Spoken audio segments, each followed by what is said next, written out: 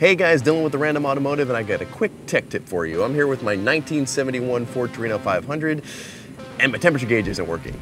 So, how do you figure it out? Well, on an older car, it's actually pretty simple. You have three major components. You have your temperature gauge, you have your temperature sending wire and connector, and your temperature sender itself. So, how do you test what's working and what's not? Well, first, pop your connector off and ground it. Put it to anything that'll touch the metal.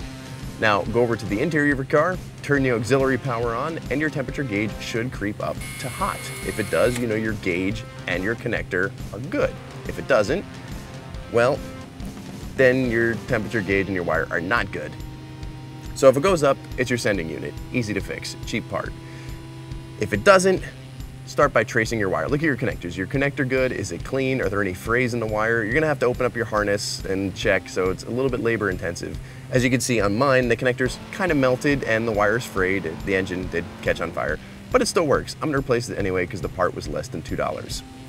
Now, if your wire looks good, it's probably your gauge. That's gonna be a little bit harder because you have to open up your dash and things like that, but it is doable and it's easy to tell what's working and what's not. So there you have it, guys. Really easy to tell what's causing your temperature gauge to not work. To see more stuff like this, don't forget to turn down the ignition on the subscribe button for more information about things like this. Check us out on randomautomotive.com, link in the description. To see exclusive updates about what's going to be happening next, don't forget to like us on Facebook and follow us on Twitter for some exclusive updates. Thank you very much for watching, guys, and I'll see you on the next video.